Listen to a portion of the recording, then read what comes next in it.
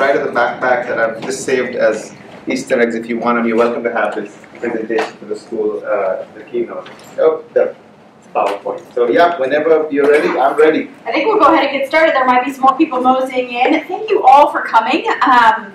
Dr. Singh is a sleep guru, and I'm excited to hear him. He kind of got on this parent education bandwagon, and then he released a book recently that I started to read myself as a parent, and just lots of good tidbits in that book. So if you're wanting more after this, just lots of good information in that.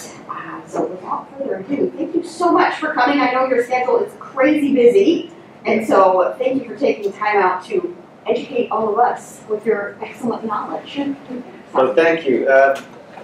It's a joy to be here, and in fact, the love of my life, who sits right in the last row, happened because of sleep research at University of Illinois. She doesn't know I was going to say this, but she had her research position in the same building, and so did I, and mine was on the second floor. The sleep research lab was on the second floor of that building. Hers was on the 7th, and I unnecessarily could easily walk up one flight of stairs, but no, seeing her, I would follow her, and I would stand in the elevator and hit 2, and then getting off at 2, yeah, let's, you can run up the stairs, come on now. And that to about 20 years later, we're here. So that happened about 20 years ago. So I owe everything in my life really to sleep. And sleep research. So it chose me by fluke, I didn't choose it. Today we're here to talk about everything sleep and focusing on the kids a little more. But if you have questions, please stop. Let's make it a fun chat rather than yet another PowerPoint slide coming at you with all kinds of animations. And I'm a little sucker for toys, so if things move a lot, let me know. That's me. I now am the director of the little sleep center on the south side called the Indiana Sleep Center. I also, now that I've spent so many years, the Academy had no choice but said, fine, you're not leaving, so we'll give you fellowship in the free have it. I also started teaching a little at Marion because sleep is so under-taught overall. So 4th year med students hang with me for about 6 months of the year as an elective to learn about this because it's just not taught. And so they love it, I love that. And then I also help the best team in the NBA right now, the Indiana, on my roster, the Indiana Pacers. I've been working with them for a while. So guess what, even they need sleep. And they need good sleep because that's the edge that they have or can access to play better. So it's been fun. And of course, this is happening at the best school in the world, right there in the middle, right? So don't forget that. Above the Pacers. None of you above the, right there. Yes, Vidya still says this is the most useless piece of furniture that I've bought, the Apple Pencil. I should return it right away, but we'll see. I do consult, so I had to, in full etiquette, to disclose that none of the contents of the talk really are influenced by that. I do advise some panels and some molecule research in the sleep field as well. So, is it nap time or is it map time? I guess somebody was yawning. Yawns are my favorite. So how are we going to do this? We'll just structure it around sleep, why, what, how much, who cares? My friend Thomas Alva Edison, that is, invented the enemy of sleep, which is artificial light. Since then, really, it's become a challenge. If you think about it, that was the starting point where we could control artificial light. So Tom, thank you, but no thank you. Sleep deprivation, all of us have felt it, all of us feel it. We'll put some quantifications and some views on that, how they look in kids and adults and adolescents. Sleep disorders in kids, there are lots, but these three essentially all of us have interacted with, right? Parasomnia, they talk, they walk, nightmares, snoring is not benign, and it's not a sign of good sleep, and insomnia, right? Not sleeping enough or in the right quantity when they should be. So, and there are flavors of insomnia. They change a little as the kids grow older. And then melatonin has had a 500% increase in the last 7-8 years. So I'm sure you guys have questions. Melatonin, fun fact, is over the counter as a supplement in the US. Parts of the world have it as prescription. Canada has it behind the counter. So, I mean, there's a lot going on there. We'll try to unpack a little bit. And then better sleep for all. Everybody on that bus? Yeah. Cool. Yeah. All right, good. Why? So that's it looks like James Bond from the 70s, but that is one of my favorite celebrities, Sir Alan Rechtshaven from Chicago, who said this in the 70s. and consume this for a second, because it is quite counterintuitive. If it really did serve a absolutely vital function, it's the biggest mistake evolution ever made, right? Because think about it, evolution says don't die, make more of your own, gather food. Basically, right? Survive, don't die, gather food, make more of your own. That's it. Every animal is trying to basically do this, every living creature. And in sleep, and every animal does sleep, even plants have a rest-wake cycle. You can be killed, you can't gather food, and you truly can't make more of your own. So doesn't it sound completely against evolution? It's a third of your life. So if it's there, it has to be important. Otherwise, geez, what an error in theory. So, and we've learned that it is in fact true. In fact, it's not function, it's functions is how we're learning. What makes us sleep? And in 1993, this came out, right? So it's a fascinating way to look at it. So every day when you wake up right now, we are right here at 9 a.m. It's called the two-process model. 9 a.m. is happening right now, 20 past.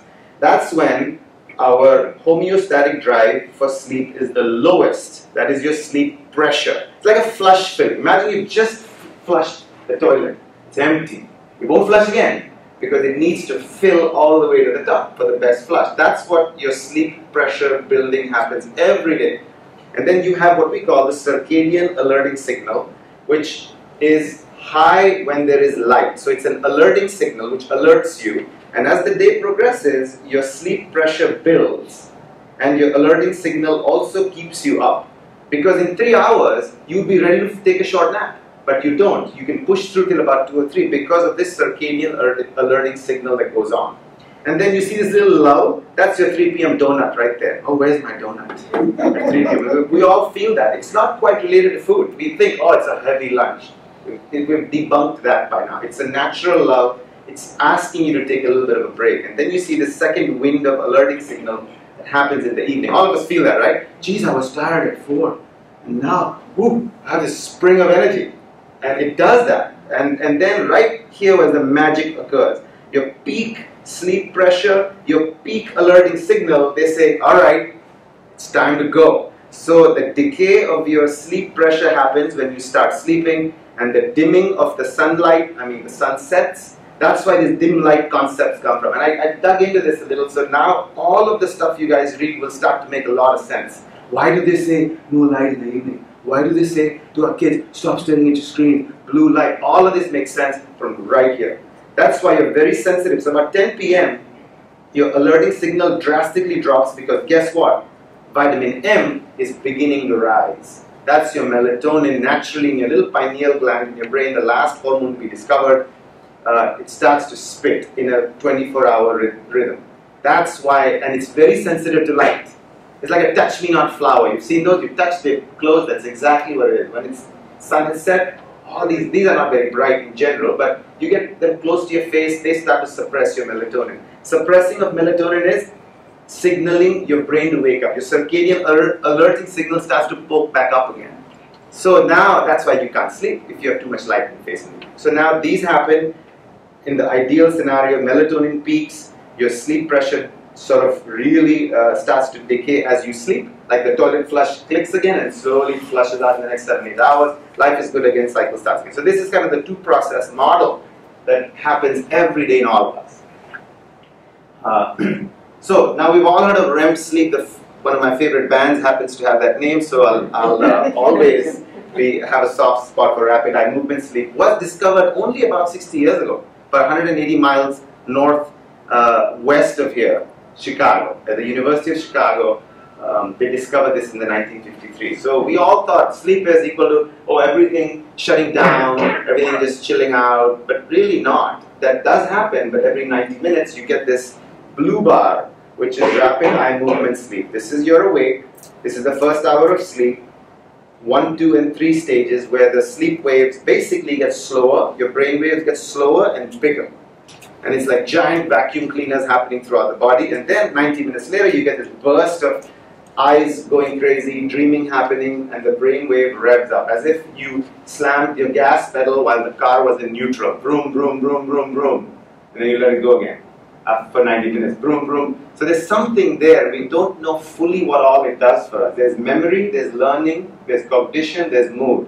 We know it's involved in that, but we're still unpacking this. And that's what happens. As you see, as the night progresses, you see more and more blues, which is dream sleep. That's how when you wake up, like, oh man, I was in Vienna. Oh yeah. You all remember that morning when you wake up, there's that dreaming happening because your REM sleep, REM sleep, rapid eye movement, is concentrated in the last 2 to 3 hours. 78% of your REM sleep is in the last 2 to 3 hours. That's why when we say, oh, I'm only getting 6 out of the 7 or 8, imagine you're losing half of your REM sleep. Although it feels like you've lost only 1/7 or 2/7 of your 7 hours, but it really is half of your REM sleep gone. And you do that chronically because you have to get up, you have to, be at places, do a Netflix binging till midnight because you had your blue blockers on and you had your night mode on. It doesn't give you the license to do that because you suddenly ate your REM sleep. Now you're going to be moodier, crabbier, more negative. And these are the papers. This is not me. This is not my house. This is actual research that has come out in the last 5 years. Less REM sleep, even kids actually, and it really translates into kids as well. You'll see the moody ones. You, as teachers, as excellent educators, you know who's had a good night and who hasn't. I mean, it's easy. You could tell by now. And this is where the mechanics really are coming from. And so comes to this, the most expensive washing machine that you have ever seen, and all of you own. And it costs that. Any idea what that is? That is your lifetime of sleep. Because 7 to 8 hours a night in an average expected lifespan of about 80 plus years, you're probably going to get more. You're probably, with inflation, that probably costs more now. And equal to, it's a good thing. So you multiply 8 hours a night into a lifespan of 80 years, you get 13.5 million minutes of sleep. And that, if you so use it, and all of us are not using this, given to us. That's where that comes from. And the functions of sleep, we're still unpacking. Growth, learning, immunity, repair, performance, and memory are just the starting of how we are beginning to see sleep. As you'll see, the athletes, they sleep 10 plus hours. All of them have now gone on all the social media platforms saying, hey, talking about their sleep and recovery and injury. And less injury if they sleep more injury if they don't, recovery is longer. So it's there in all of us. If they can get coached to play better, I think all of us should also at least look into the idea of, hey, how can we protect this complimentary $15 million beautiful washing machine that the creators have given us and we are not using well. How much? That's the other question, right? Is 7, 8, 5, 4? How many people have you interacted with in your life who say, oh, I just need 5. I'm good with 5. Yeah. They think they're supermen, superwomen, but they're not. You ask them, so how about on the weekend? Oh yeah, weekend I can sleep in. 10. And then how about the 7 cups of coffee that you're having through the day? To compensate. So you're not really doing well on 5. All the science says under 6, you're going to pay somewhere with that sleep loss. Something you will have to pay with. And it changes over time, right? And there's quality and quantity aspects of it. And it changes as we age. Now we hit as we 30s, 40s, 50s, 60s, it changes how we sleep, it's like a suspension on a beautiful car. When you buy it, drive it off it's great. It can take a hero, even our roads outside and the construction and the potholes, you won't feel it. But drive a car is about 20 years into that, like 200,000 miles, and now drive, it doesn't feel the same. Same brand, same car, right? So we have one car, which is health, our health. So protection is key. So then this came out. The Academy looked at all empiric data. It's very hard to do this research. Think about it, right? How do you recruit kids or parents to consent? It's like, all right, you can sleep deprive my kid for months and see what happens to their health. And then we can come up with these beautiful guidelines. Would you volunteer your kid? You won't, right? It's hard to do this research. They've collected bits and pieces and have come up with these ranges. Infants, yeah, they sleep. They sleep next to a bass woofer, right? They can sleep. That's how high the sleep drive is. Kids will sleep 12, 16 hours. That's more than half the day. That's how important it is to their growth. 11 to 14 hours a day for a toddler, including naps. Preschool, it starts to get less. And the biggest takeaway is right here. This group, right? Our adolescents and teens. geez, it's an epidemic of sorts. These, they listen to you. you can trick them, bribe them, confuse them, but the teens, good gravy. And I'm already, yes, as 11, and I'm already shaken thinking about how I'm going to fight with that. So 8 to 10 hours, they're not getting this, right? They get up early for the school bus, they go late with their screens, they have a natural delay. And we'll unpack this a little more as we go down. How do you deal with that?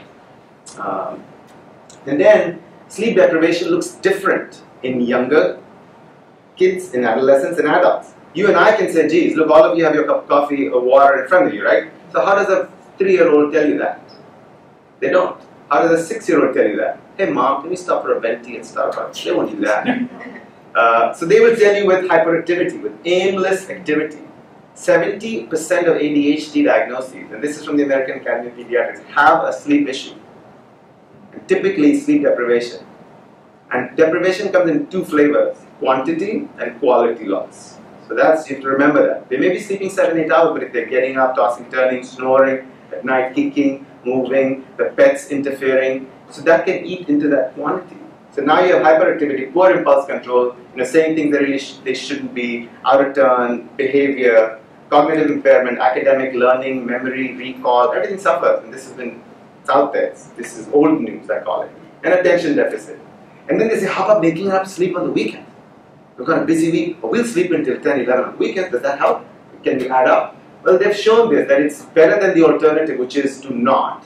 But it's not superior or even doesn't come close to the regular 7, 8, 9 hours that they get. That attention span, that recall, that mood, it doesn't come close. It's better than not doing it at all, but again, that should be a pass to say, hey, I'll catch up on the weekend. It doesn't add up. It's like driving on a bad road for 5 days and then saying, oh yeah, I'll take the highway on the weekends. Have you undone the damage to the car? No. So that's sort of the seeds you want to think about. And adults, they'll experience sleepiness, fatigue, irritability, and then the adolescents are somewhere in the middle. They'll start to demonstrate flavors of both. So look at that. And that's why attention deficit hyperactivity disorder, it's treated with what? You'll see often it's treated with stimulants. You can say, wait, they have a lot of extra energy, now we're giving them more? How does that work? So it tells you that it doesn't. It's not 2 negatives multiplying into a positive. It's basically their expression of lack of energy, fatigue, sleepiness, manifesting. So now if you remove that fatigue by artificially adding more energy, now you solve the problem. You see how that works? Like, wait, hyperactivity, should we give them something to calm down? But no, it actually, that's how it proves your theory that, yeah, that hyperactivity is really a form of sleep loss, at least in many cases. And then there are other angles, elements as well. And then we come to these man-made tragedies. You all have seen these. That happened on national TV in 1986. This one was the East Coast train. It almost felt for a time that every 2 years you would see this, either on the West Coast or the East Coast. A train engineer falls asleep speeding across the zone, and people hurt. Air France, the case closed I think a year ago, just a few months ago. Flight takes off South America, everybody 200 plus on board. Air France die because the pilots don't react in time to changing weather. And then 3 Mile Island, this was heat alarms going off, not responding. Shift workers, 4 a.m. So then all these essentially are man-made, and what the common thread is, and 100,000 of these happen every year. This is 5 years old data. And all these have one common theme behind them, some form of sleep loss. Sleep deprivation has done this. And drunk has a law against it, right? Drunk, 4 Ds of deadly driving. Drunk, drugged has a law.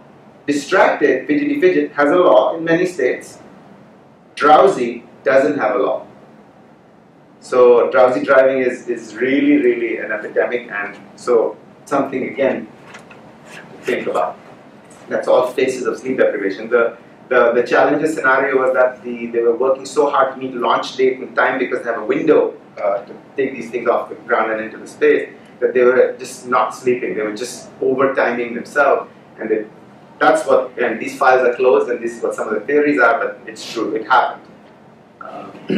Now, sleep disorders in kids, how do they look? So parasomnias, how many of you have known a kid or in a family or a niece or nephew who sleepwalked? Talked? Nightmares? terrors, right? Or a friend who's dealing with this. Yes, it's very common. And how many of you know of kids or adults who snore? Snoring is very common. And the myths are, oh, I'm not 300 pounds, 200 pounds, the kid, I can't snore. Not true. Anatomy, genetics, family history play just as much of a role. And then insomnia. How many of you know children who don't sleep well as you would like them to? One. Yes? Well, lucky for the rest of you. Okay, two. All right, three. That makes about three of us, right? So yes, so they're out there. They just, and then children and adolescents. Let's talk about parasomnia. So break this down really quickly. They're undesirable behaviors during a sleep period. They are classified into those two buckets.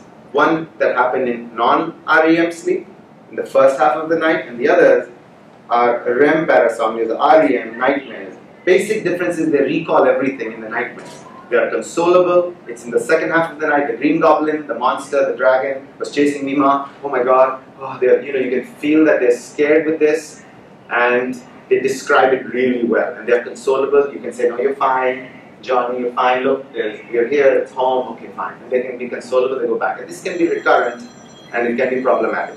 Whereas the first half parasomnias are a little more trickier. Night terror. They don't know what they're afraid of. Screaming. And they are just inconsolable. And it freaks the parents out. Sometimes their eyes are open, sometimes their eyes are not.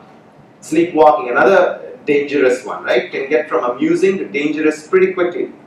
Amusing is, oh, they're walking, look, they're trying to cook by the night light, they're sipping, and it looks very sort of amusing, all the way to what are they doing in the bathtub with the tap on, and they're sitting there.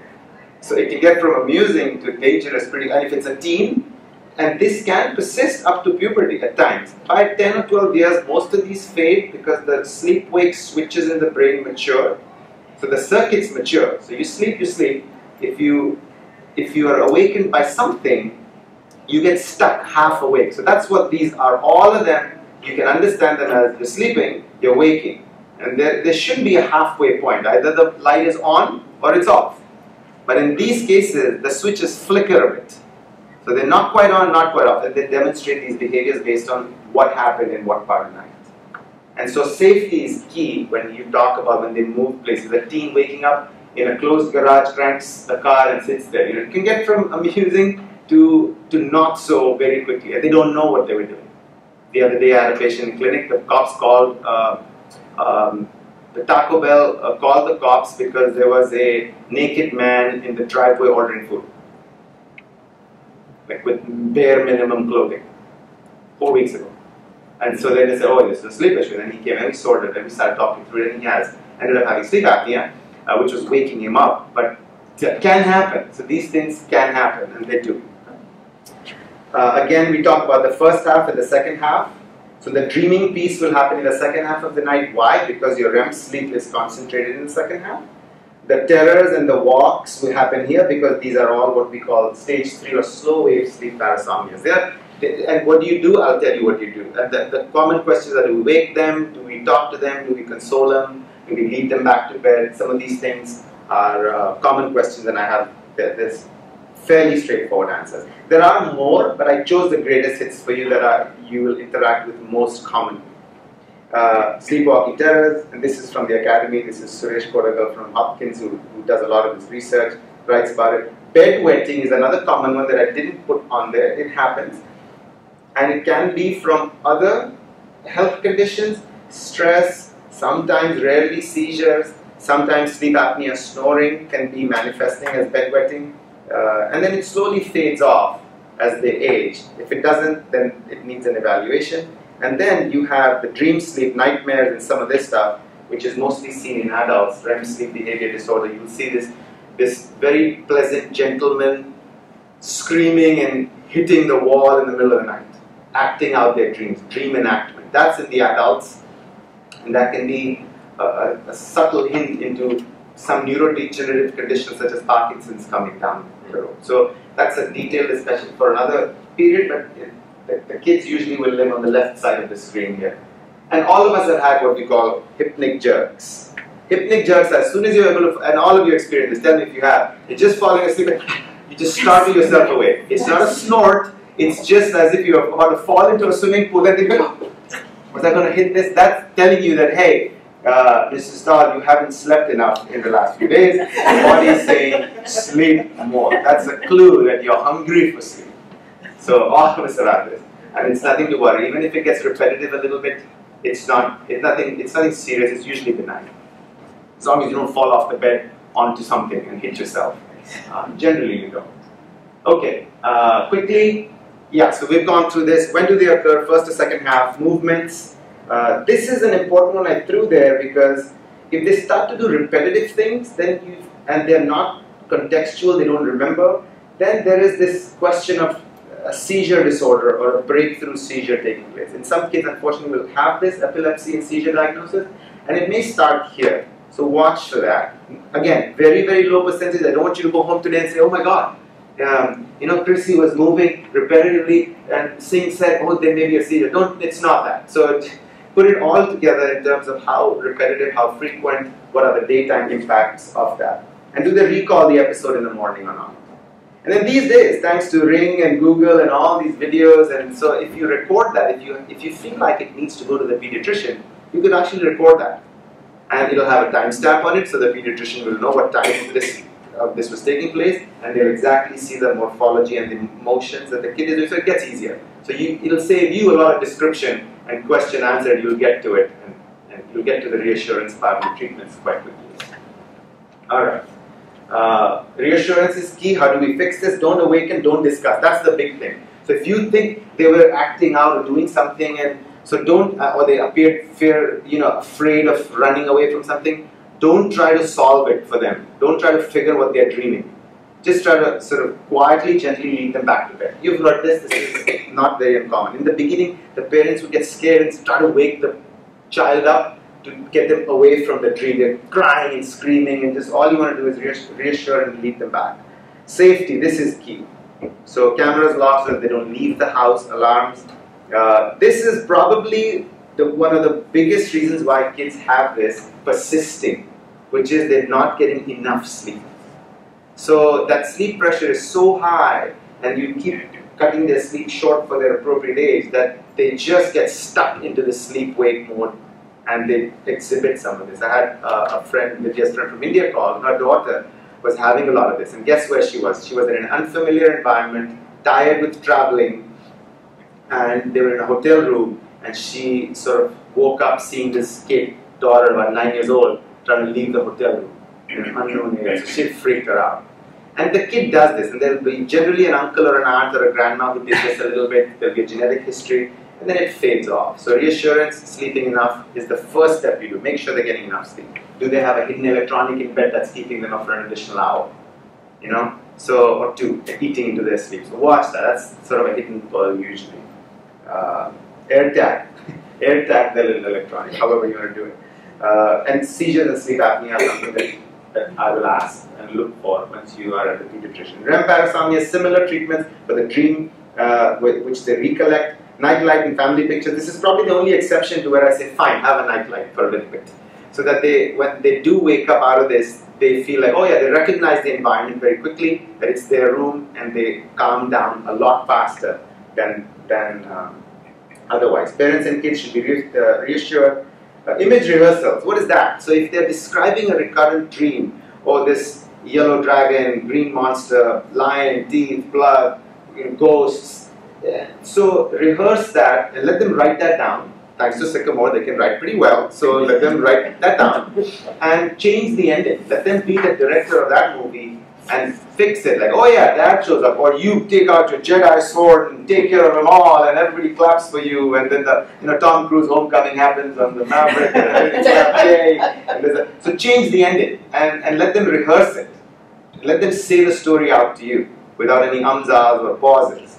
So then they've got it locked, and that's what usually will replace that. So and it's used in senior adults too. They use it in PTSD veterans. They use it in veterans with PTSD, and so it works. Medications really no role. So don't go for that because the problem is not solved. The medications are typically blankets for a little while. The fire is still burning underneath.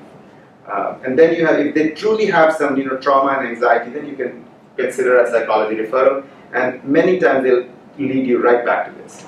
So if you've already figured that out, then that's the usual starting point. And if it's not working, then of course there's more cases that are more severe for that.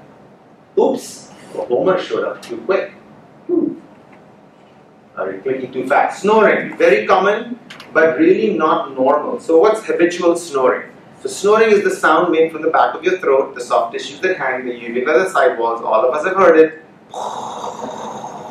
And it comes in flavors like more than Baskin Robbins, right? With lots of snoring, purring, noisy breathing, choking, gasping, not breathing, only when they have allergies. So yes, they can have snoring when they have nasal obstruction right here. They have a small jaw thanks to grandpa because the genetic, family jaw is a small, tucked back in jaw, tough luck, so they'll get a small jaw. So there's less real estate in their back of the throat.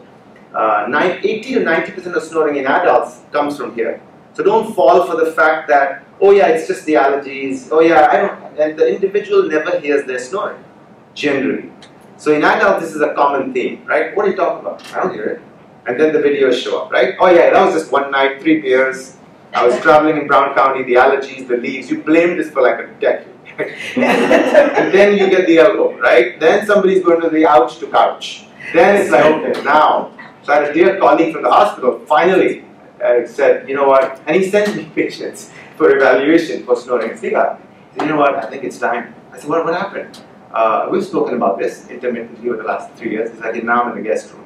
I said, okay. And even then, she has to put plugs in her ears because the guest room is 2 floors away. So sound does conduct well in solid. So I said, yes. So yeah, so it can happen. And now back to kids, the tonsils are a big deal in kids because their airways are small, but the tonsils grow pretty quickly to full size. So they occupy a lot of real estate pretty quickly. So therefore, that becomes a first target of solving sleep apnea. And I'll tell you the difference between the two. Large tongue, again, they can't control that. And genetics, family history, mom, dad, grandma, grandpa, somebody snored in the family, they get that genetic. So snoring, airway closes or reduces, oxygen drops, the body panics, jolts them with adrenaline, they go again and again and again and again. So that many potholes if you hit, even if you drive the best tank that is out there, you will hurt the tank over time. And it manifests differently in adults and in kids. So snoring versus sleep apnea. So just snoring is not generally a big issue unless it starts to combine with some flow loss, or apnea is Greek for no breath. That's not cool. And then daytime consequences. Something is not right because it's eating into your sleep quality now. And therefore, your overall sleep quota is shrinking because the quality is lost, right? And equal to sleep apnea. 2 to 28% of kids will snore. This is kids data. And then 1 to 5% will genuinely have snoring combining with sleep apnea. And it goes really unnoticed for a long time. And then they suffer. How? First, how do they present? So more than 3 nights a week in their usual state of health. No allergies, no pollen to blame, no leaves to blame, no sinuses, and they're just snoring more than 3 times. You can hear them on the monitor, you can hear them across the hall. Then labored breathing, gasps, snorting noises. Sometimes they'll even sit, mouth open. This is a classic actually. If you walk into the room and the mouth is open, and they're breathing with the mouth open, that means they're trying to get more air in. Because through their nose, it's not opening the collapsing airway. So then they open their mouth. Then enuresis, this is what we talked about, right? Bedwetting. This can happen. Headaches, sleepiness, ADHD and learning problems. That's how they manifest. And this is a big deal. The study from Louisville said that 8 to 10 IQ points. They took first graders, they looked at the bottom of the class, bottom percentile of the class, and said, okay. And then they figured out that, okay, about almost 50 to 60% of them had sleep issues, they solved it. Next grade, the grades went up. And they were no longer in that bottom quartile. This is a paper almost 18 years ago. That's what just opened everyone's eyes. Oh, IQ points. And imagine a change of 7 or 8 IQ points changes the entire trajectory of their life. It can. So something to think about. So don't sleep on the sleep problems of your kids. Say something, do something. Consequences, behavior, cognition, growth and development. The 3 things that usually are the most key 3 pieces for a kid till they go and live life on their own. And if all the 3 are hampered, if their sleep is poor. And this is all measured stuff. So something to value. How do you test this? So sleep labs. Oh my God, who wants to sleep study? I don't want to go to the sleep lab. So, so there are no needles. It's a comfortable environment. You can actually sleep with your child in there. Under 18, a parent must stay. And it's really not that hard. Remember, these kids are tired and sleepy anyway, right? That's why they get the sleep study. So they'll sleep. And they do well. Riley and all the kids' labs do well. So it's all good. There's no needles. It's just, as soon as you say that, you start to see the glow in their eyes. Like, whoa, yes, now talk to me. No shots, no shots. There's goo and wires, that's it. And they take pictures and they're like, oh, look, I was we studied. So it's really, yeah, I've done these 3 to 4 times on myself, as participants, as research, as control. It's not that hard. It's washable glue, it's water soluble, there's a shower, you can actually shower before you leave. And yeah, there's TV, there's slow Wi-Fi even. Adults can do a home test. Kids not approved yet in the world. So you can do some at home, but if you see, there is no brainwave monitoring at the home test, right? And if something pops off, the data is really no good anymore. Now you have to come to the gold standard, but there is a tech watching you overnight. If something pops off, they walk in, they fix it back, and we have a lot of valuable data. Brainwave, breathing efforts, body position, and then you have carbon dioxide monitoring, oxygen monitoring, heart rate. So there's a lot that goes on. You get rich data from the lab. Even if it's not the best night of sleep, you'll get enough to make a good call. So if they have more than 1 to 5 breathing events per hour, it's called mild, and over 10 in kids, it's called severe sleep apnea. And in adults, this number is sort of 5, 15, and 30. If you're more than these, you're mild, moderate, and severe sleep apnea. Treatments. In kids, this is actually the tonsillectomies and adenoidectomies are the first line of treatment because they occupy a lot of the airway if they're enlarged.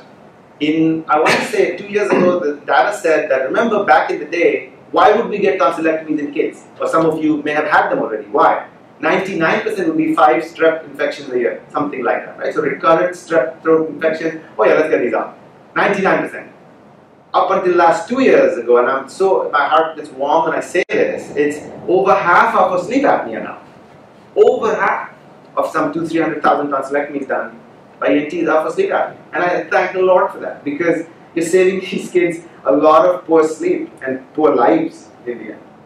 So, adenotonsillectomy is the first. Patency improvement, if they truly have polyps and allergies, kids will because their noses are small, they're still developing. Steroids and certain medicines can improve it, they can improve. Milder cases will respond to that. Dental appliances, a dentist can make an appliance for them to pull the jaw forward. Even adults can get a dental appliance made, it yanks your jaw forward, creates space so you breathe better at night. And in the morning you take this out and put it down. So it's actually a mandibular lower jaw advancement device. And then the orthodontist will do some maxillary expansions as well. So you've seen those expanders, and in certain cases they help by creating some space and crowding is reduced and all of that. And then CPAP. You've heard of CPAP, stands for Continuous Positive Airway Pressure. 1981 was the invention. Back, so it's been around forever. It's air pressure to keep your airways open. Just like you go to the air hockey table at Dave & Buster's, you put in the coin, and then the thing floats so beautifully. It's basically a cushion of air so that the vibration stops and you don't snore and all the downstream impacts go away. So it's kind of cool, right? So it's like a hovercraft. Choppy water, switch on the little air, it's off and it's flowing like there's nothing underneath. So that's the beauty of CPAP. It comes in 160 flavors. So don't get afraid when people, oh my God, giant mask, I don't want to be Tom Cruise, wearing this. Really, there's 160 other choices. That was 2001. And that picture gets flashed everywhere like, oh my God, I hate it. So there's a group of dentists, I don't like these dentists, that group, that started a website called IHateCPAP.com.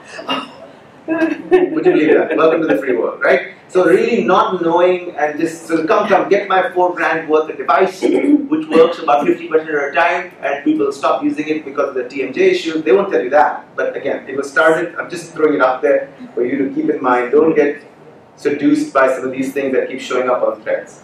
So you'll never see an advertisement for CPAP. Never. I say never very rarely. Never. Because it works 100% of the time if you can find a combination that'll work for you, your face, your pressure. You'll see the ad for the cleaner. You'll see the ad for the tubing and this and that and travel pack, and never for that, because the thing works. It's air pressure, it's not a surgery, it's not a pill, it's nothing. You put it on, you're 100% resolved. So that's how you have to think about it in those terms. And restoring sleep, it's not removing the snoring. Another key thing is, yes, it solves the snoring, but what you're solving is restoring your sleep architecture so that the sleep can do its magic every night for you from the first night on. Okay, enough about that. That's the adult section. Let's get back to the kids. When the kid sleeps, everyone can sleep. When the kid doesn't, all shall we, right? I just wrote that last night. You won't find it. Google it. So, yes, everybody weeps because although the child is awake, the parents are mad, and yeah, look at that, right? So at some point, somebody's going to lose it, and timeouts, and this, it just is not good. Right? Nobody's sleeping well if a child, or even an adult is sleeping poorly, for that matter. Flavors are very classic. These are slightly younger kids. If you have toddlers up to age 6 and 7, they'll do this to you. So onset, limit setting, onset association, and then a mixture. And then sleep loss of both the child and the caregiver, both are screaming at this point. 10 to 30%, 1 in 3. So you have 3 kids. One of them is probably going to have a sleep issue based on the stats. So think about that. Every family may experience this. It's important, behavioral treatments and not medicines are really the solution. Sleep training about 4 months. Why? Because your circadian rhythm inside their brain starts to develop. Their bellies are big enough to hold enough food to last through the night. So if they're crying out for 6 months for a food, it's a pleasure, luxury crime. It's really the scientific theory, they don't need that. At 4 a.m. feed at 7 months. Now it's just luxury. I would. If somebody wants to play with me at 3 in the morning and chit chat, and I would like that if I have nowhere to be in the morning. So they do that too. They push you, so they can. But biologically, they don't need it. Just for you to know. If you have a young parent around you or a sibling who has a young child. Onset, what is this? Child needs something to fall asleep and then need that something back again when they wake up in the middle of the night. That something is usually you. You are their pillow, right? If your pillow falls down in the middle of the night, what do? Go and get it. Go and get it.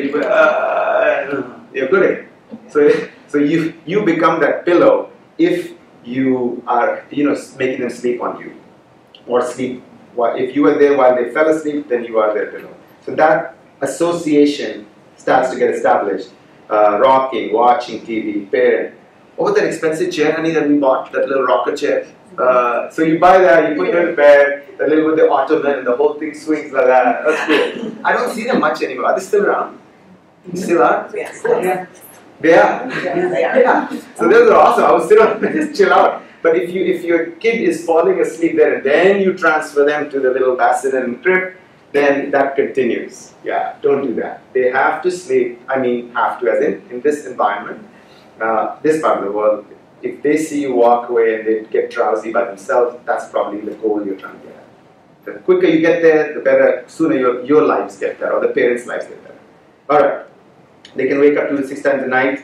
Limit setting, this is a classic. One more hug, one more kiss, one more story, one more walk, one more this. It keeps going. N plus 1, N plus 2, N plus 3. What's that series? 2 and 2 times 2. There, yes. Mr. T has that, right? So it keeps going. It keeps going. So it won't end.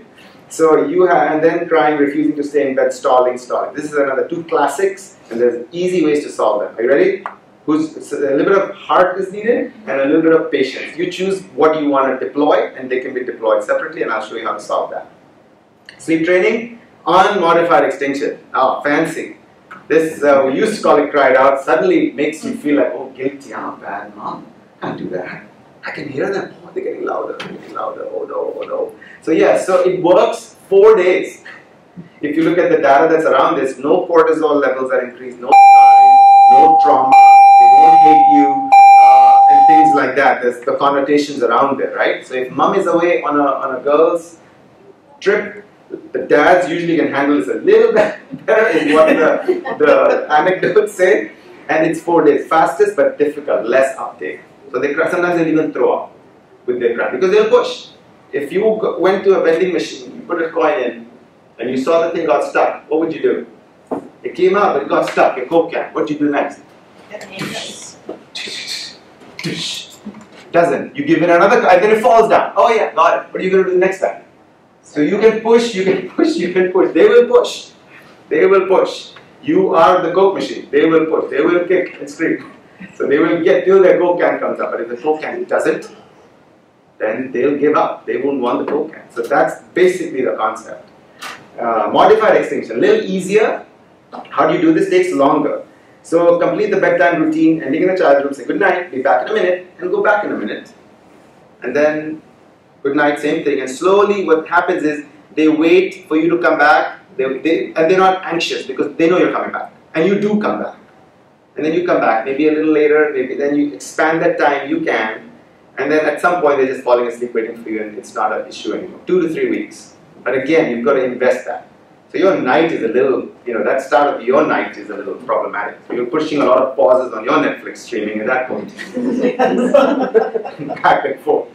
The third one is graduated extinction, which is you start there, sit, lay down, let them fall asleep, then chair, then move, then further away, back into the hallway, and then 2 to 3 weeks.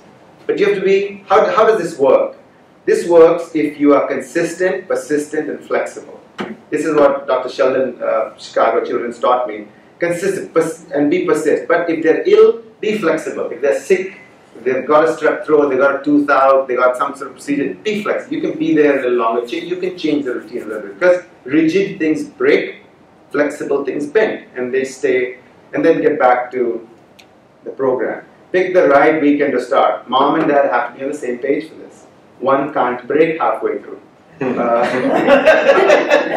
So, yep, we used to hold the door of our daughter's room. My grandparents, Vidya, me, don't go. I said, don't go, it'll be okay, don't go. They're like, no, they're crying, she's crying so loud. So we did that in the hallways and we survived. We did okay, she did okay, she made it to the school, so we're good. Expectations from both parent and child. Most common, why does this fail? You can say, oh, I've tried this. It doesn't work.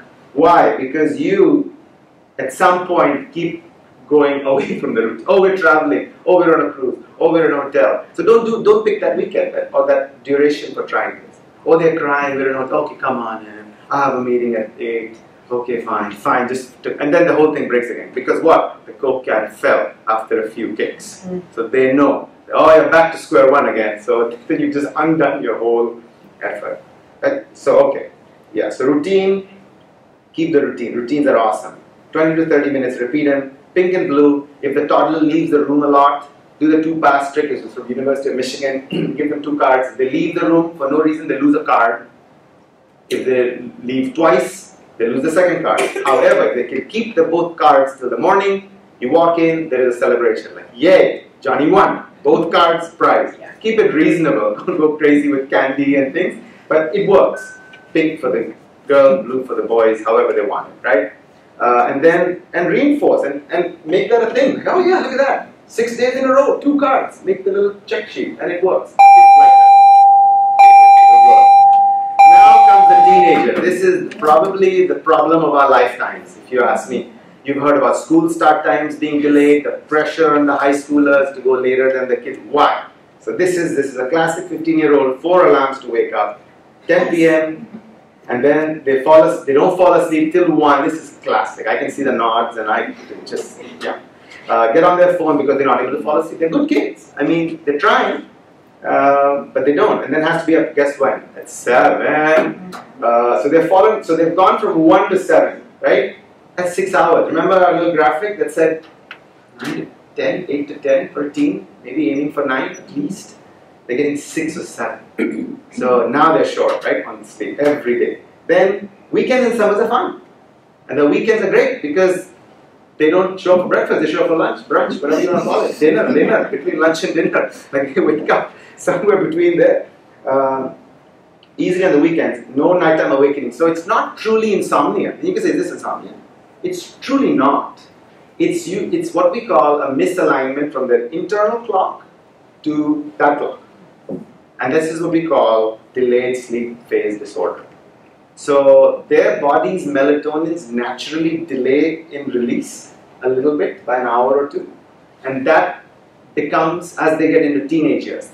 So all will have this, and by mid-20s it reverses back. So internally there's a delay, right? All of them are not brats. Most of them are, but not all. So that delay happens. So this is called circadian misalignment. Once asleep, they sleep, no problem. That's the other distinguishing factor. So this is not genuine insomnia. Leads to daytime functional impairment, mood disorders, anxiety, depression has been seen frequently with this scenario. Common in adolescents, prevalence is high as 16%. It's actually high. In my mind, it's higher. It's just they measure it. So there's a measuring bias there. Treatable, but patients must be motivated to make changes. Now, how do we treat this? Right? Are pills the answer? Prescriptions? Not really. Usually, I want to know about the flight to Hawaii. I was going to say, where did that go? I just put it in this morning. Yes. Okay, where did it go? Here. By the way, 16-year-old in my house, but I understand every other part of that slide. Yes. Yes.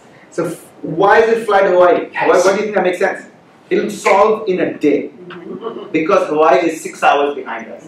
So this is what we call, so social jet lag is what we all experience, is induced, which is you sleep in on the weekends, you delay your bedtime by a couple of hours just because you want to live your life and that's fine, but that's social jet lag. If you do it very frequently, Monday mornings become really hard because for the 2 preceding nights, you've been going to bed much later than your typical bedtime. It's much easier to delay bedtimes as a human, as a mammal, than it is to advance your bedtimes all of a sudden.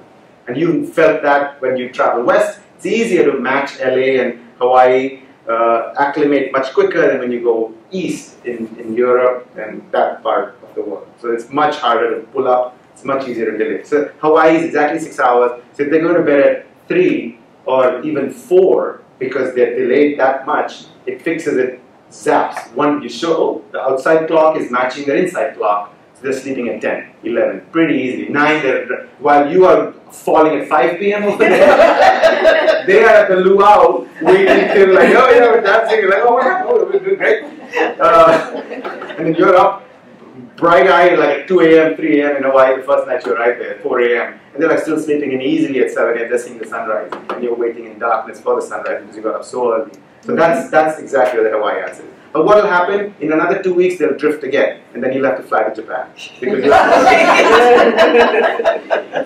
so how do we truly solve this? Essentially, it comes down to, come on, don't get too happy now. Okay, so fix your wake time at 7. Okay, fix it. Then advance your bedtime by 15 minutes every 2 to 3 days till you've reached goal. So if they're sleeping at 1 a.m., and this again will take timing and vacation and planning because they have to have these 2 weeks to do it. So if you wake them up at 7, get them some sunlight, they'll be pretty tired. You'll increase their sleep pressure because you make them sleep less. Remember, sleep pressure happens when you're awake.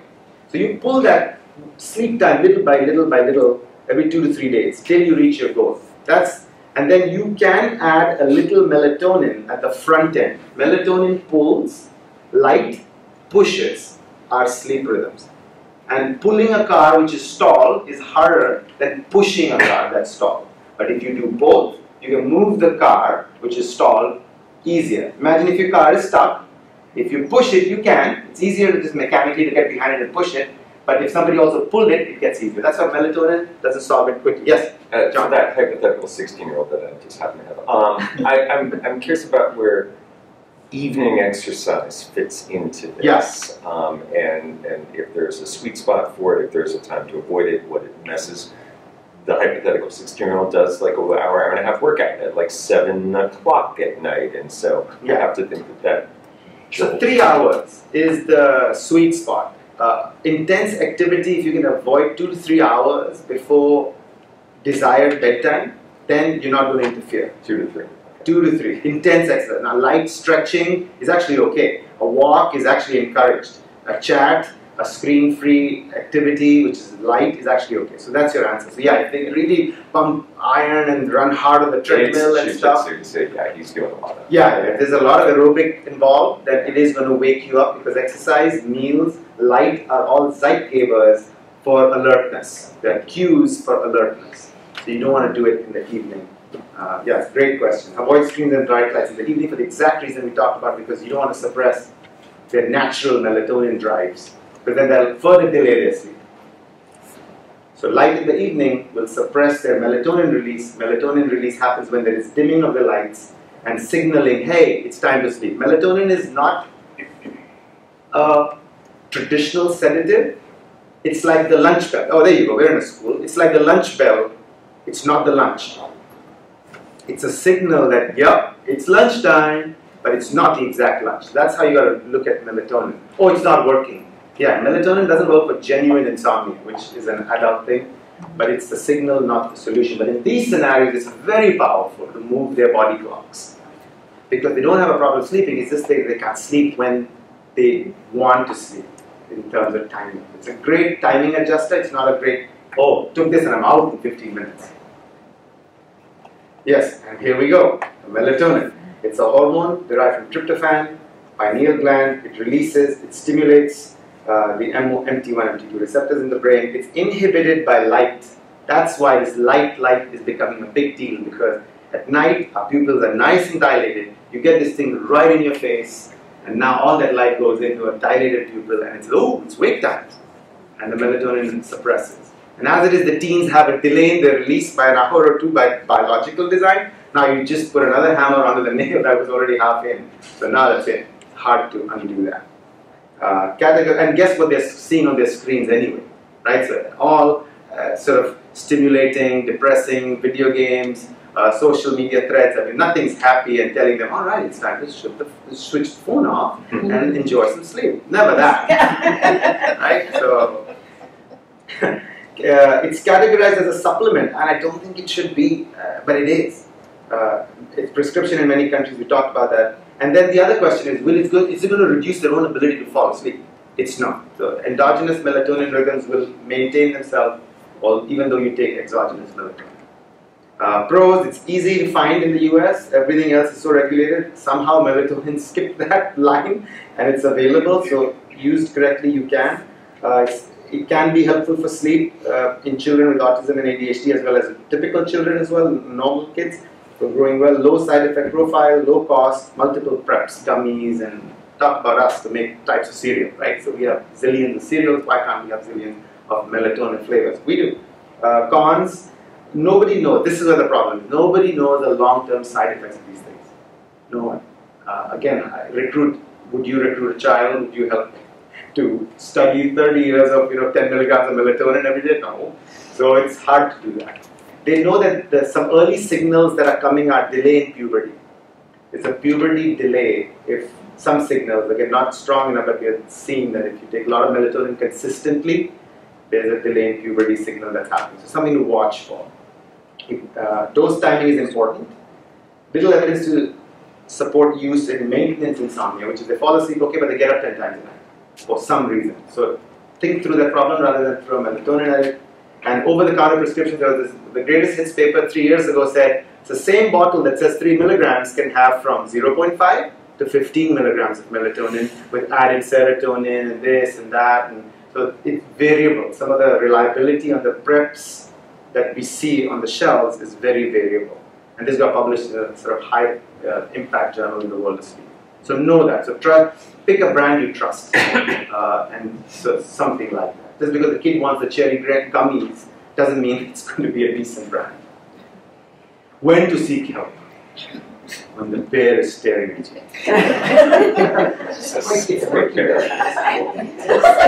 There was some sound in there. That's fine. That's probably my workout. Bedtime. So the Bears questionnaire. That's where it comes from. The Bears questionnaire is an easy tool from the Perlow School of Medicine, University of Pennsylvania. They say bedtime problems. So there's a preschool, school age, and adolescence. You could probably keep this just as a screener for parents. This probably is a good idea just to keep it.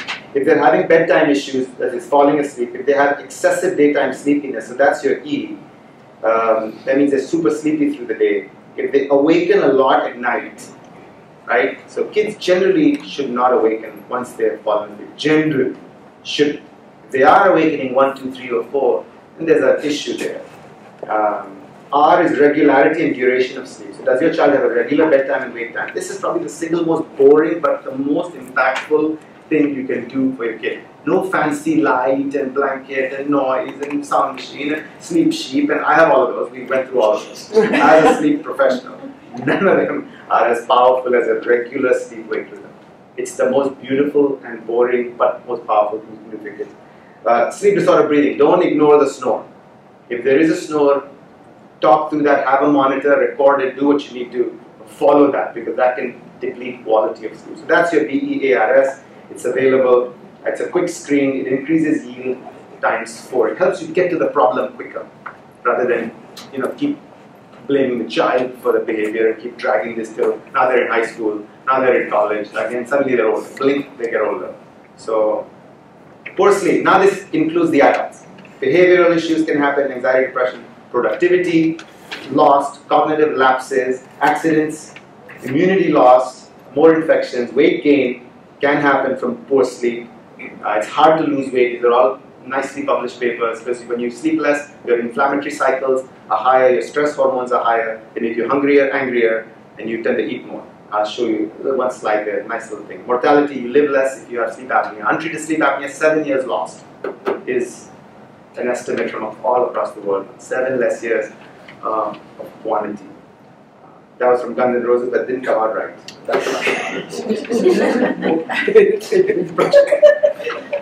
Yes. So, yes, what is the most effective tool? And this was during COVID. I made this slide and I just keep it because the pandemic is still a little bit in the rear view. You can still see it. Like when you stare, you can see those lights in the rear view. So I leave this slide there. It's your immune system. It's the most powerful tool you have. And sleep and immunity are good friends. The first half of the night, those 3-4 hours, there's a lot of gunfire happening in your body. A lot of pro-inflammatory chemicals are being released, germs are being killed, removed, enemies are being destroyed inside. And immunological memory, mugshots are being taken of these germs, they're putting it into your T cells, like, hey, these dudes show up again, take care of them. So that's why you don't get sick from the same bug as often, many times. And then the second half of the night, then the cleaning crew is here, collecting all the shells and the waste products of these battles that have happened, macrophages. Your spleen is like, oh man, I have to do this all the dumpster cleaning again. You guys brought a lot of trash again, and this happens night after night. And this is, I say this in an oversimplified, entertaining way, because if you sleep less, now think about sleeping less. So if this cycle takes 7 to 8 hours and you sleep 6, guess what happened here? You lost your cleanup, anti-inflammatory proteins, from being released.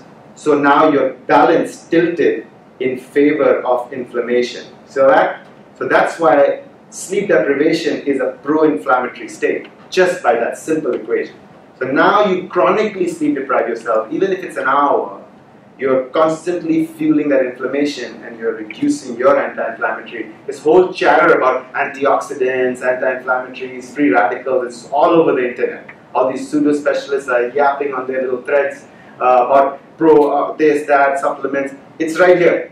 If you slept well, your body would take care of it. You don't need fancy berries that are $60 in a supplement from GNC. You don't need them. If you just slept well and you ate whatever served, the regular fruit at Kroger, whatever is in season, you'd generally be fine. So think about that. There's a simpler solution there. Poor sleep, this is immune system. More colds, University of San Francisco, UCSF did this. More common colds in people who slept less. Vaccines less effective. Their antibody responses are less. So if you are getting a shot, try to sleep a little, a few days before that, get your sleep in order because you'll get the most out of that shot. Your white blood cells, your soldiers are less effective. They're lethargic if you sleep less. Reduced sticky molecule. They fire these tasers at the germs and they make them stick. That is lesser if you sleep less. And your soldiers don't hear well. Your white blood cells don't go to the site of the problem as easy. There's slower migration. So that's why if you've ever had steroids or somebody has had steroids given to them for anything, their white blood cells count rises. Because steroids tend to just increase those, but they don't migrate well.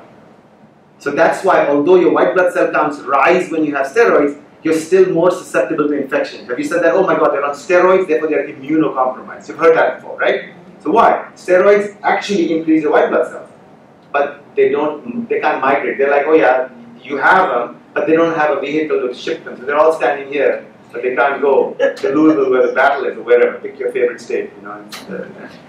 So that's why. That's how you think about why that's the problem. And who would like better sleep? I would. So I used this in my talk at Lilly a few years ago. It's the butterfly effect, which is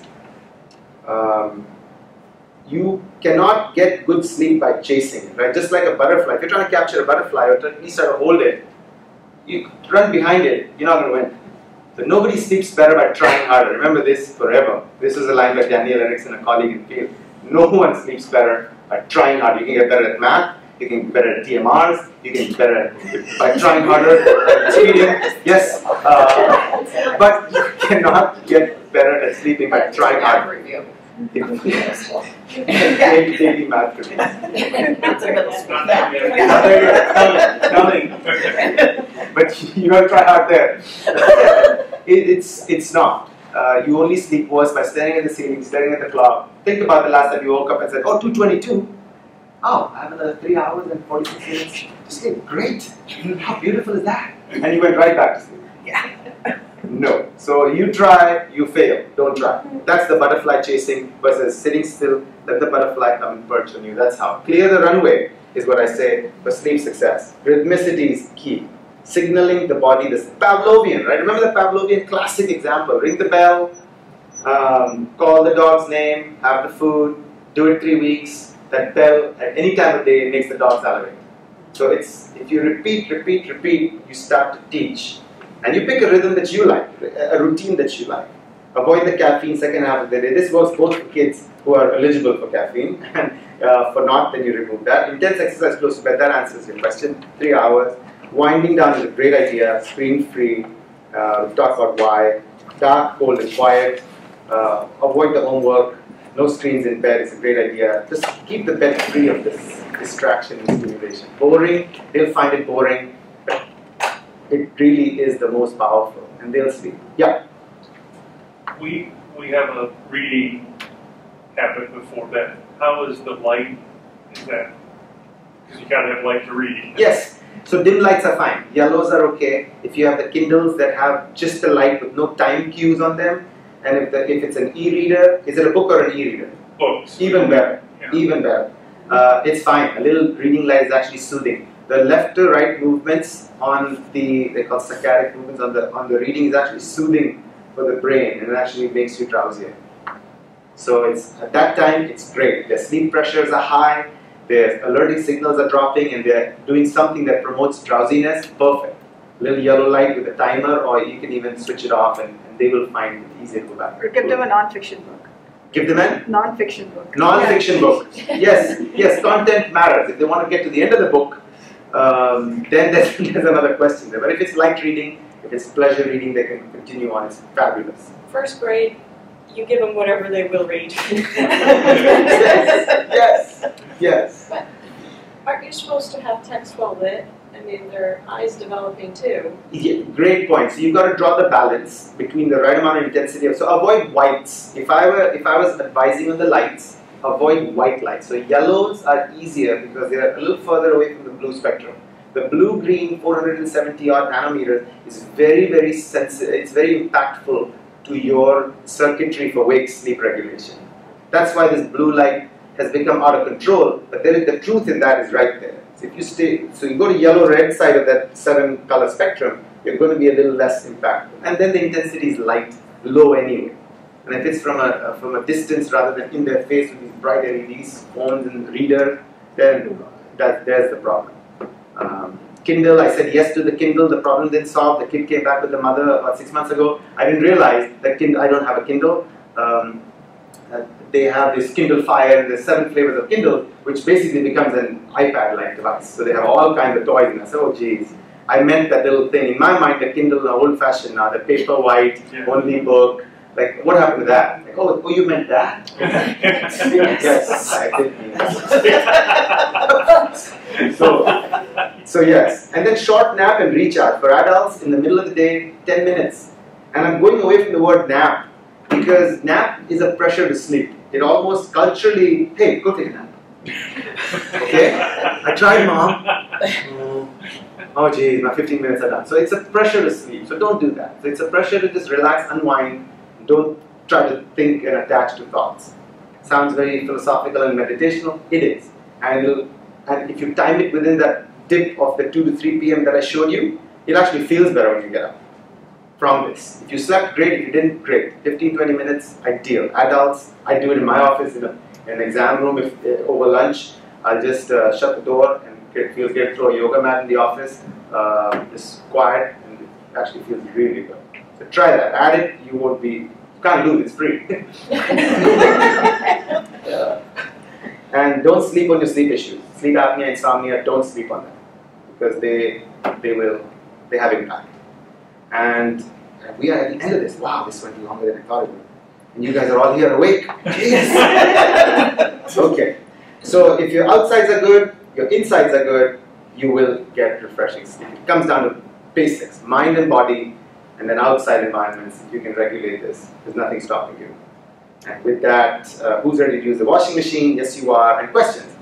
And this is from Robert Frost. That's all I have for you. Thank you for your attention. This was fabulous. It's an honor to present at the school that I wish I could go to.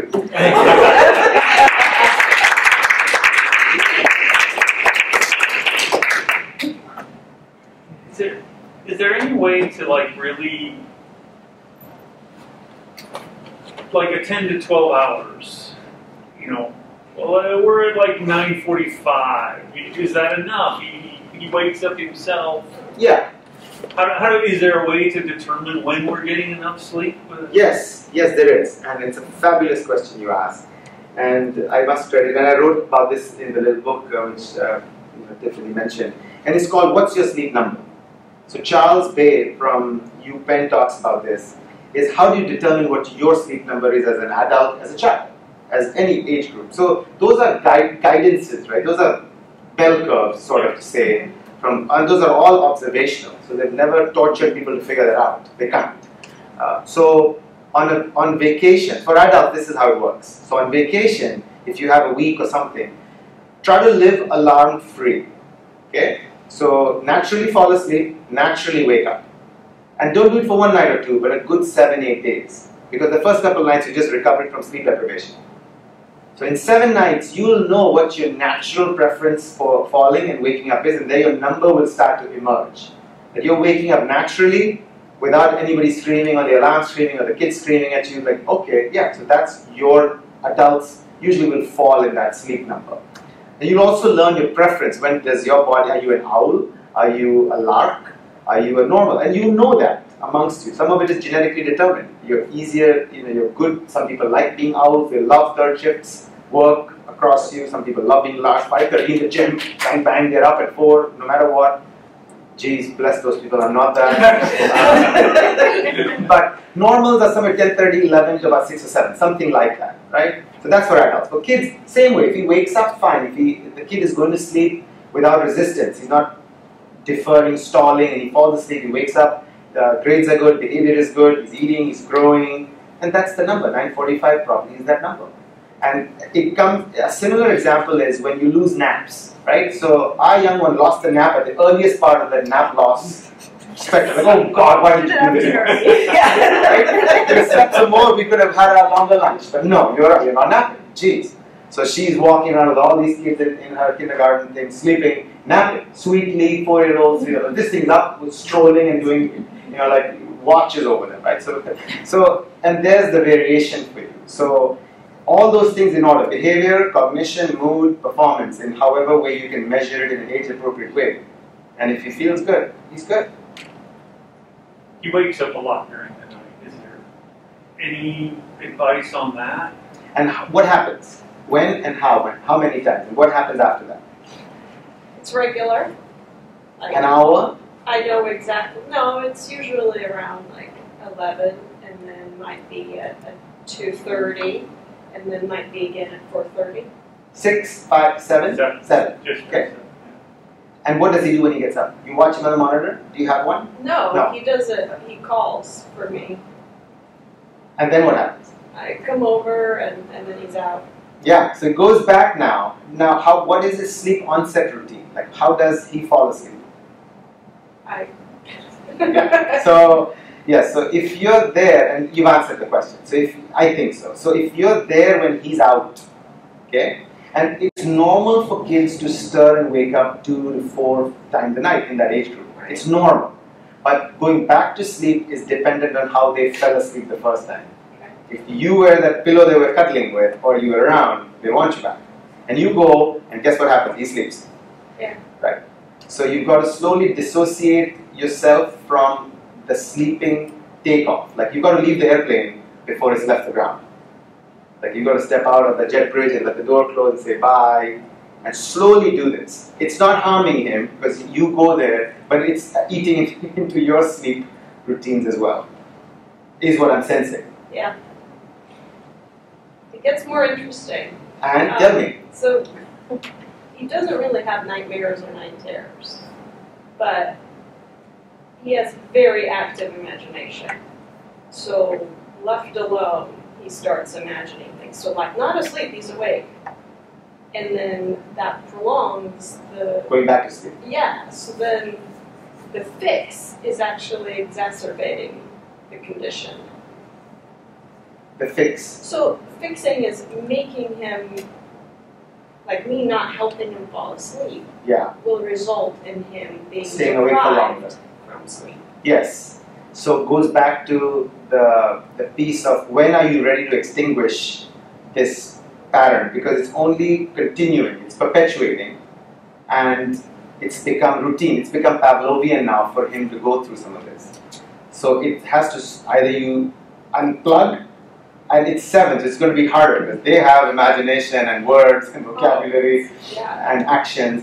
So you've got to go back to the basics of the starting bedtime routine. Have a conversation, they can understand this, say, hey, this is not good for you, for mommy, everybody needs to sleep. These many awakenings are not good. Have that chat.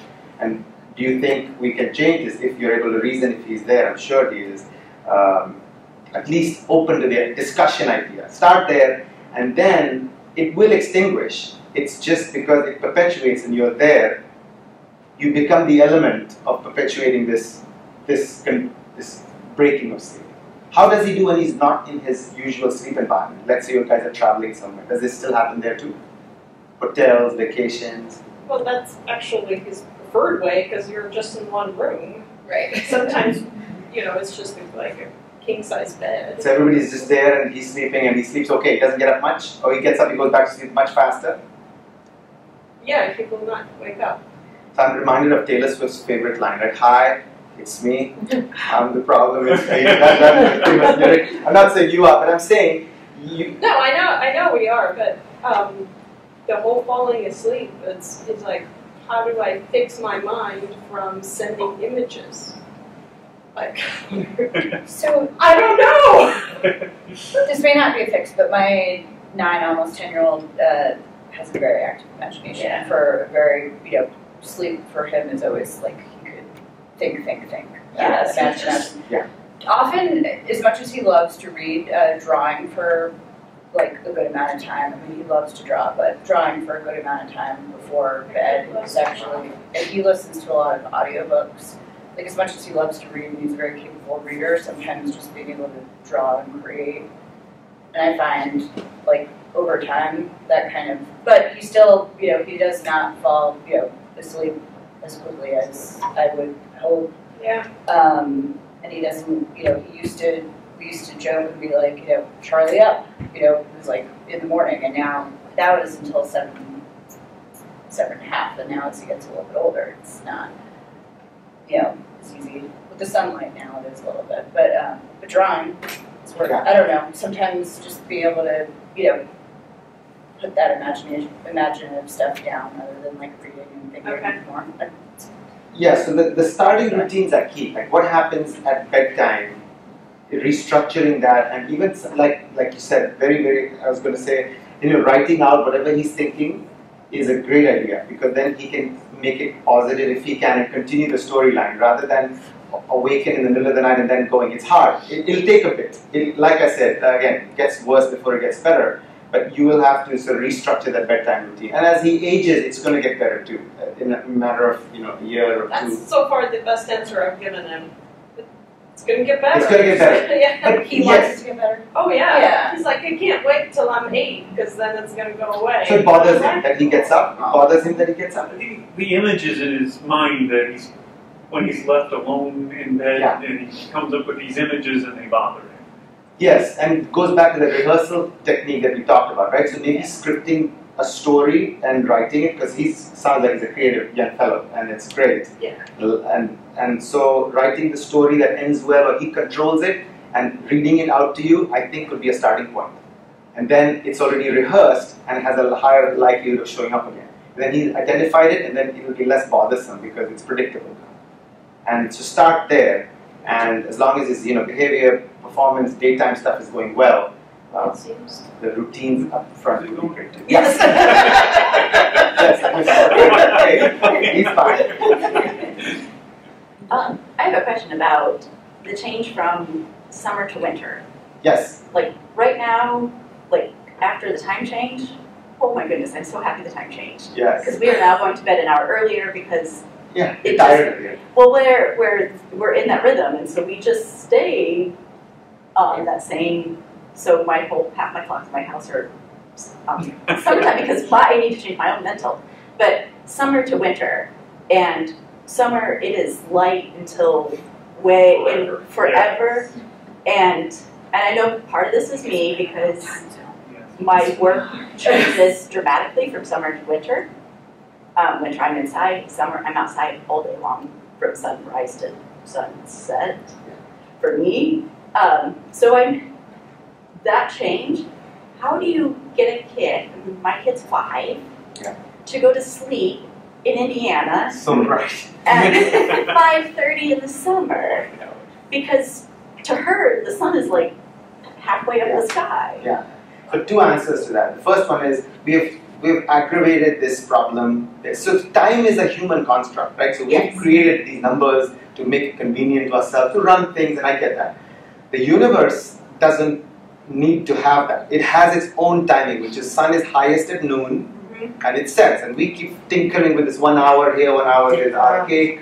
Oh my God, don't even start me there. It doesn't have, and then add to that we have daylight savings. You're not saving anything, you're robbing it from the morning and making the mornings darker and putting it at night. Poor kids getting hit by school buses and standing in the dark. Okay, so let's not even go to that little sad story there. But the switch, yes, it's a challenge, right? So it's very bright, it's active. So going back to, and people do sleep lesser in the summer. So don't hang yourself up on that saying, oh my God, I'm not getting my, my particular hours. And yes, if it's like, and the the western edges of the time zones get hurt the most. And guess where we are, right? We're right there. So because of this switch is really drastic to us. Back to what do we do? So we do basically, you do what you can in terms of darkening, having wind down routines, and having the 5-year-old. And again, in 2 years, they'll be older, they'll be sleeping a little lesser, so you'll be managing the problem. But that's what you do now. So have a routine, dimming curtains, dark. We did that, like complete dark. Choose a room in the house for them that doesn't see the sun in the evening. It's an east window room, so it's pretty dark. So your west window rooms won't have the light coming at them. So little things like that. iPads, those are the best things. The iPad that is $3, right? So eye shades. So even at like dinner, would you like darken your dining room and kitchen room windows? I know, and then you can't control that because the house is already fixed, the light's already coming. You could start that. If you have whites, try to dim them for the kid. If you have yellows, a little easier on the eyes. If you have shades that can come down, they can come down. And then let them go to bed, and then you guys do your thing in the evening. You can step out if you can. So don't miss that opportunity to be out. He actually does that. We'll be eating dinner and he'll dim the lights. Yes. What is going on? And go to dinner. It's a habit now because it's so bright. These lights are just so bright. So that should hopefully help. Okay. Yeah. Not questions, but one deep appreciation. I'm loving being here, not just from the educational role, but as parent of a 16-year-old. We've had 2 out of our 3 kids sleep talking. It's the freakiest thing. Yes. It's just like 3 sentences come out. I shared with, for those with jaded middle schoolers, I shared with Katie Baker, this is a great video about 7 ways to maximize misery, knowing that middle schoolers will focus on misery over happiness, but it's all reversed, and one of which being like make your bedroom your all room, mess with your sleep cycle. This is the way that you can really make things bad, so reinforcing the messages. But it's a fun video to see. And the other one being just literally as we're having these conversations and thinking about not that every conversation is a fundraising conversation, but I'm just gonna, we are thinking a lot about the lighting in the meeting. activity center and the ability to have that control of, beyond just sort of the solar tubes that we've got, but additional lighting, because for all the reasons that you've already shared. So very much on our minds. Excellent. No, I appreciate all of that. So yeah, it's coming. I mean, this is something we should all get better at. And we can really improve our lives, health, performance, and every age group can actually benefit from this if we just invested a little more. And there's a lot of noise around right now in the media and pop culture, so be careful of what you're reading and always verify. But don't sleep on your sleep problems. Yes? I don't know if you'll have any advice on this, but so I've got teenagers, boys, who are, you know, it's the waking up. And if we're not present when like adults are not around to monitor this, there is a 50-50 shot that at least that they sleep through every of the 4 alarms. Any advice on, is there any like, any tricks, any alarm advice, anything like that on getting them up? What, on their own? Yes. Because this is their responsibility, not mine. Yes. If they can do remote schooling from Hawaii. No, if I could, I would. So it's the delay that exists in their body. Some kids will demonstrate this more. It's probably genetic. There are probably owls to begin with as personalities, and if they have relatives or family members who are owls late night, so it's transferring. It's transferring to them. Again, fixing that, it'll be painful for the first couple of weeks. Fix the bedtime, and then slowly pull up their sleep time if you can. And a little bits and pieces of melatonin taken and 2 hours before desired bedtime, not actual, will start to tug at their sleep rhythms. And once they're locked, then they're good. Then don't let them sway for more than a week on the weekends. What happens is this: they struggle through the week, they'll get up somehow for school or high school, and then comes the weekend. And then it's just like you stretch the elastic band, and you boom, it's back to where it was again. And Mondays are trauma again because they're struggling on Monday. So that's how you change the cycle by regularly as much as you can. Don't sway more than an hour. An hour, okay, that was my... On the weekends. It's hard. Try to get a teenager to buy that deal. It's boring. But sell them the performance, the mood, you'll get less yelled at, some reward mechanisms if you get into the teenagers. Well, the one going to college is starting to realize that this could be a real problem. Because, you know, there's no one around. Because they're going to compete in the real world now, right? So everything is how fresh are you looking, how presentable, how alert, how much you're learning at this expensive school they're going to go to, wherever it is. So you want to waste that. Exactly. So, yeah, great point. Thank you. Okay. Yes? I don't even know where the question is, I don't know where the answer is, but we're all in the room, and those are middle schoolers, I would say, what advice do you have when they have homework? And they're going through this, I've got homework and it's not done, and it's like 10, 11, 12, and it's on the computer, and there's blue light, and sometimes you prioritize by what they're actually going to get done versus what they're going to stare at. And I mean, I know a couple weeks ago, I had a kiddo that was up till midnight, 2 a.m., midnight, almost 4 days in a row getting their stuff done. I vote sleep in an email. So, but it's a challenge. I mean, the homework load in middle school is a real challenge with sleep, especially if you live far away, and especially if you do all the stuff that happens in the morning before school starts. So I mean, and then like needing the physical activity to get less than 6. Yeah, I mean, we've got to get 5:30 or 6 every day. Yes. And it actually works for my kids. I do tell them all that stuff that you just studied, it goes in at 7 hours, so don't get less than 7 hours of sleep. So I stick it down. Correct. But they still end up without their stuff done, and they're still in the car, and like it's a battle that they feel. I feel. Yeah, great points. These are practical real world spots, right? So they have to plan, and maybe it's an earlier age where they have to really start looking at their schedule, and they may not be ready mentally to be able to do that. And yes, so prioritizing is probably how they'll succeed. Maybe this is their rude awakening into prioritizing. And blue light filters, dimming the screens, yes, all those help, but the mental stimulation is also just as key in delaying their sleep onset, because if they're excited or stimulated by that problem or homework or math or whatever they're researching, then it's tough. 11 or midnight for a middle schooler is late. Can they do it differently? Can they get more time, start doing it in bits before rather than all of it at the last minute, like how I lived my life and everything else? So maybe it is time to do that. That's the one solution. You're right. There's that challenge that they'll have to think through and prioritize. I mean, in our case, it's like how much of it is actual work, how much of it is like Taylor Swift that's streaming in the background, you know, which like That's the other. Right. thing. you're checking and be like, is this really the work? This shouldn't take you an hour and a Do it half. right? Maybe Like, what else is Spotify's going not on going. outside? Don't be listening to music while doing this. 100%. Interfere So with the concentrate your focus. Yeah. So try to work through that. Like what can they do to make this finish quicker and in an accurate way? So yeah. So those are distractions. Devices, communications between friends. Oh, but I'm talking about homework. I said, come on. Get it done. So like I've watched, and they're fairly efficient. Okay, that's good. It's not too much of the rest of it. The hardest thing is if you don't like to write an essay, you just can't make yourself write an essay. Yes. So that's the only place where I see there's a lot of. Yeah. But sometimes I will sit there and tell me your homework again, and I'll say, how long is that going to take you? That one always takes you 20 minutes. That one always takes you 35 minutes. Yeah. And I add it up, and all of a sudden you get that, 5 o'clock. I'm like, you have to start now because I think you are going to be working until 11:30. Start now. And they're like, no, I don't have 6 hours. I'm like, oh yeah. History will take you this long. Science will take you this long. Math always takes you You're this there. long. Right. I can go through, and they're like, oh wow, you're right. I have 5.5 hours of homework.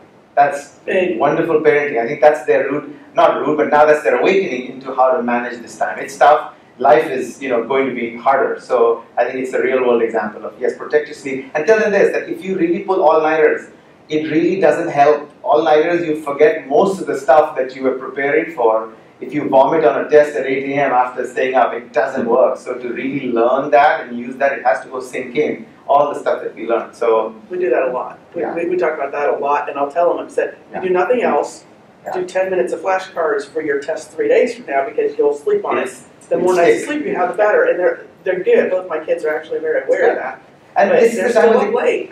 Yes, this is the time where they can catch up a little. This is the halfway answer to your question. Is they should catch up on the weekends a little more. They probably do with sleep, and so we keep trucking, and they keep prioritizing, and also the sports schedules and their activities also then become. So that's another thing. I think as a generation, I don't know how is this a problem. It wasn't a problem a while back. Now suddenly there's so many other sport activities that have taken place that I feel like, thank God I don't have Zoe's schedule, because geez, I would be so swamped. And I